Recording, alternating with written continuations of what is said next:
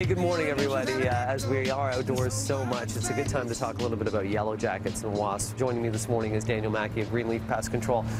We'll tell everybody we're really good friends. We talk about this all the time. We're going to start off just because I want to talk about what you found just the other day that stimulated this conversation. Okay. And that's that right there. Yep, so bald-faced hornet's nest that you can see how far along that nest is. I mean, normally this time of the year, the nest is smaller, almost like a cup, but because we had such a wet spring, these nests are so far along, so it was really neat. It was on a ginkgo biloba tree, which you can see by the leaves. See the leaves right there. And it was really far along, so we ended up treating that nest, taking it and bringing it in here, so for a neat demo, so you can see how large the nest can actually get. Yeah, nests are coming active right now. People are noticing them when they're outdoors. You have some different example of traps that people could purchase on their own. Right, so I wanted to bring an example of sort of some of your commercial traps. So this is a yellow jacket trap. You can take it, you open it up, so you cut the top out, you hang it. There's a pheromone in here. So you can add apple juice if you want, or just water. Sometimes I find that the more sugary it is, the more wasps that it actually catches.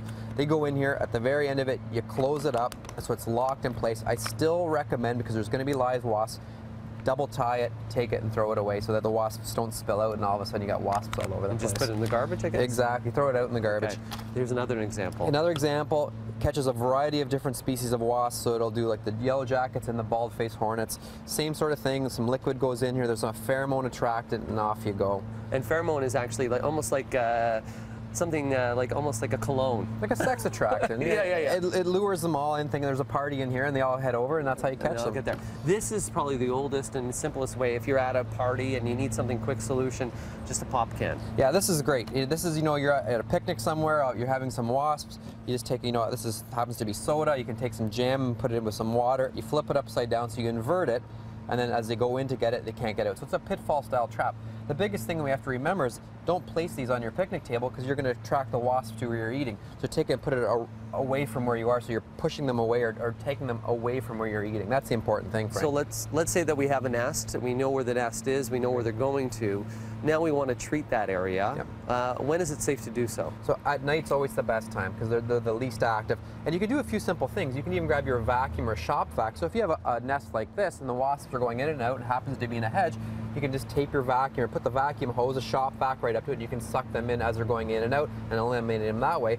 But if you really need to get it knocked down quickly, or it's too high for you to practically do it, there's some great products, either a foam product or a liquid aerosol product that you can actually shoot into the nest and treat it. But night is the best time because they're the least active.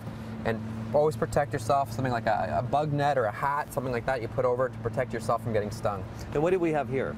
Is that myself being anaphylactic or allergic to yellow jacket stings particularly, I always carry my EpiPen, so always safety first. So when do you call a professional like yourself? When's a good time that it's just too big of a job? It's just maybe something that somebody shouldn't be doing on their own? I think it's about your comfort level. I mean, it's something you can try it. Yeah, if it's something you feel you want to try, and you know where the nest is, you can usually treat yourself. Sometimes we'll have people treat a hole specifically where the wasps are going inside of a brick, and they just can't seem to eliminate. They call the professionals. We have all the right tools. We can get to certain heights, so you don't have to get up on ladders. So it's about your comfort level and also about working safely.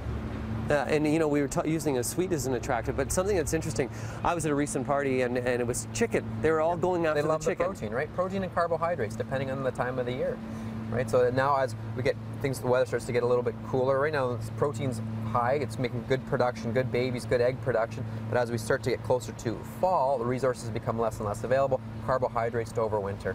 Just like us. We'll start to see them come a little bit closer to us as the temperatures get cooler. Yeah, this time of the year, they're not really too concerned about us this time of the year, but as it gets cooler, vegetation starts to die off, the aphids start to die off, there's less food. All of a sudden, our picnic goods, this is where people start getting stung. They have a drink of soda, the wasps get in there. It usually becomes more of a problem later on in the season. Okay, so thank you very much. For more information, go to greenleafpestcontrol.com, or you can tweet Daniel at greenleafpest.ca. to not being bit this season. Thanks again, Daniel. You're welcome. Thank you. We'll see you guys right after the break. Still lots more to come. It's good. It's good. I love this.